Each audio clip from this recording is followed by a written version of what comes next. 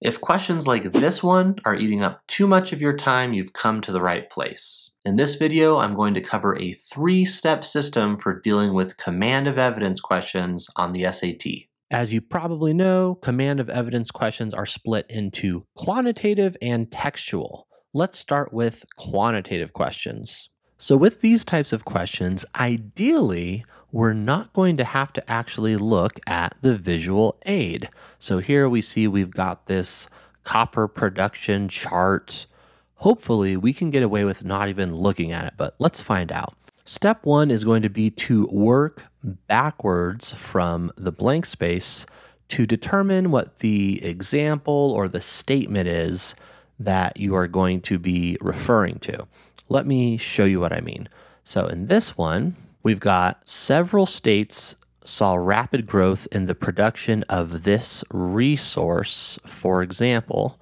Okay, so then I should probably just double check to see what this resource is. I go backwards to the sentence before, and we see copper. So I know that I'm trying to support the idea that several states saw a lot of growth in copper. Step 2 is to eliminate answers that do not support the example or the statement. In this case, it says for example, right?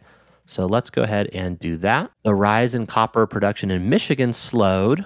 That is not what I'm looking for. Remember, I'm trying to find rapid growth in several states. Montana and Arizona produced more copper than Michigan. That's comparing the states' production rather than saying there was growth in a lot of states. Fewer than 1 million pounds were produced in Arizona. No. And then D, copper production rose significantly for Arizona, Michigan, and Montana. Beautiful. That's exactly what I was looking for. Circle my answer. Now I know what you're thinking. You said there were 3 steps. Where's step 3? Well, step 3, which is often unnecessary, is to eliminate answers that are not true based on the visual aid.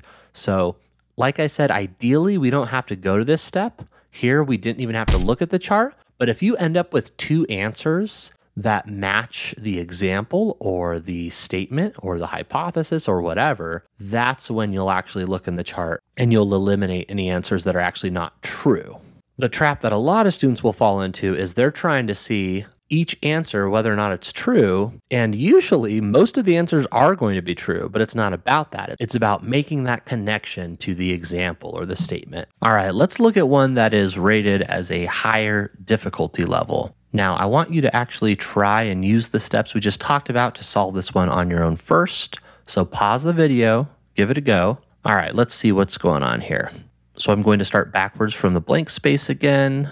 We've got main contributors to the world's urbanization since 1970 have been countries like Algeria, whose population went from blank. Okay, so this one's a little bit different. It's more of a statement than an example. So it's saying urbanization, countries like Algeria, whose population went. So I know I should be focusing on Algeria, and I'm looking specifically for urbanization. So some sort of population growth in urban areas, I imagine. Let's go through and eliminate anything that doesn't support that idea. Around 50% urban in 1970 to 90% urban in 2020. So that seems like a pretty big jump, so that sounds good. Less than 40% urban in 1970 to around 90% urban in 2020. So that's even better. And I can tell that one of those is not going to be true, so we will indeed end up going to step 3 for this one. Less than 20% urban in 1970 and more than 50% urban in 2020. Around 40% urban in 1970 to more than 70% urban in 2020. So this is a perfect example where you're going to need step 3 because all of these support what I'm looking for, so I can't eliminate any of them. The good news is I know I'm focusing on Algeria, so I'm just going to look at the little triangle boy here. Little triangle boy starts, where is it? It looks like around 40, so I can get rid of A, I can get rid of C. Less than and around both work, so I do need to see where it ends in 2020. And if we look here, 2020, it's going to be around 70, a little bit higher than 70. So then it's D. And just like that, we got our answer using those 3 steps once again. All right, moving into textual command of evidence, we are still going to have only 3 steps, and it's similar to the quantitative questions. Step 1 for these questions is going to be to identify if you are supporting or challenging the claim or the hypothesis. Every single question is going to have something about directly supporting or challenging a claim, a hypothesis, or some word meaning claim or hypothesis. This one, I'm being asked to support the claim. So I know I should choose an answer that is in line with the claim rather than the opposite of the claim. Make sense? Step 2 is to find the claim or hypothesis. So here I'm going to browse. I'm not going to necessarily read the entire thing. This is where we can save some time. I just want to look for the word claim or the word hypothesis, something like that.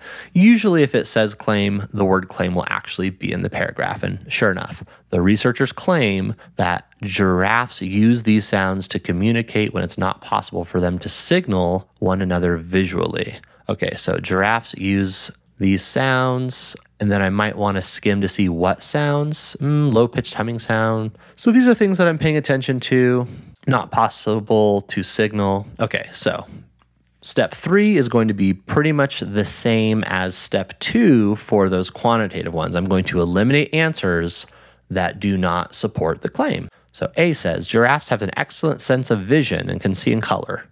That says nothing about using the sounds, so A is out. The giraffes only produce the humming sounds at night when they couldn't see one another, so that totally makes sense. I'm going to keep that one. Wild giraffes have never been recorded making humming sounds. That definitely doesn't match. Researchers observed other animals in zoos humming. That's a very cool idea. I would like to see animals humming, but that's not the answer we're looking for, so it's going to be B for this one.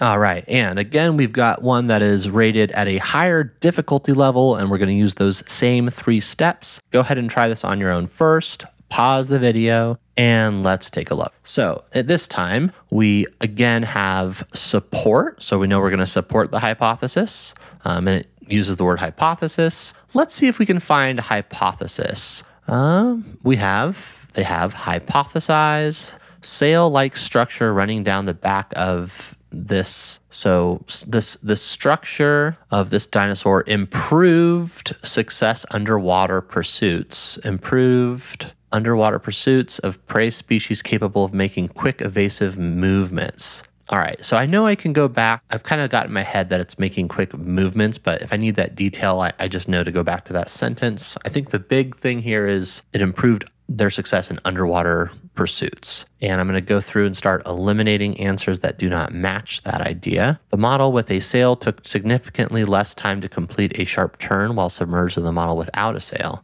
All right, and you know what?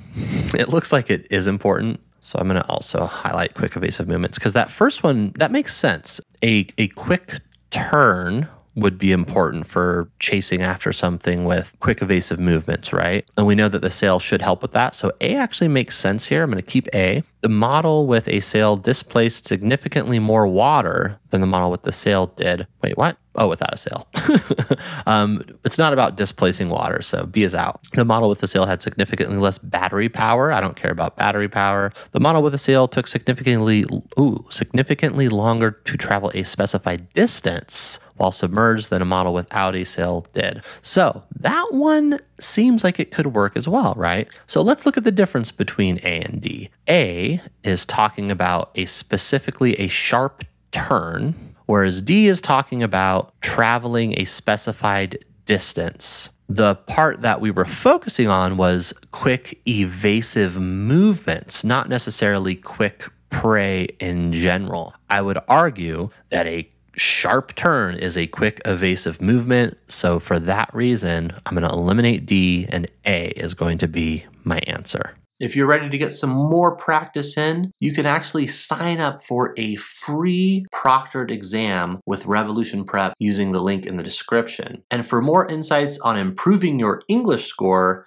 go ahead and check out this video right here. It's going to cover 5 tips you can use to improve your score in the SAT English sections.